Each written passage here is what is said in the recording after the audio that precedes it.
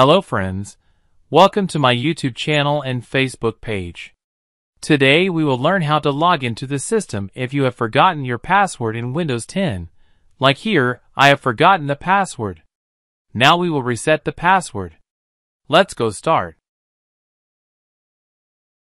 Press Shift key on your desktop or laptop, and then click on Power button and click Restart.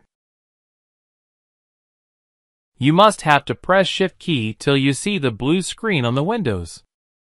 Please give a like and comment down below if it worked. Don't forget to subscribe my channel. Here see the three options on the screen and select Troubleshoot. Now you can see two options. Point 1 Reset this PC and 2 advanced options. Click on Reset this PC and click on Remove everything. Here also we have got 2 options and click on Local Reinstall. All non-default applications will be uninstalled and settings will be reset. Here also we have got 2 options. Click on All drivers.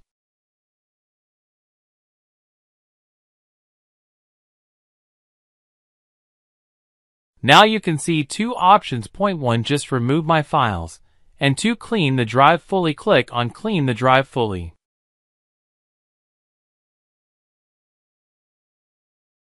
You could see the options before resetting the PC.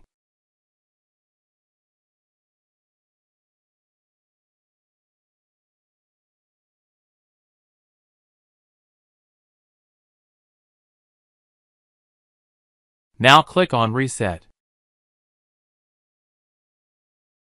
It would take some time for PC to get reset based on your system performance.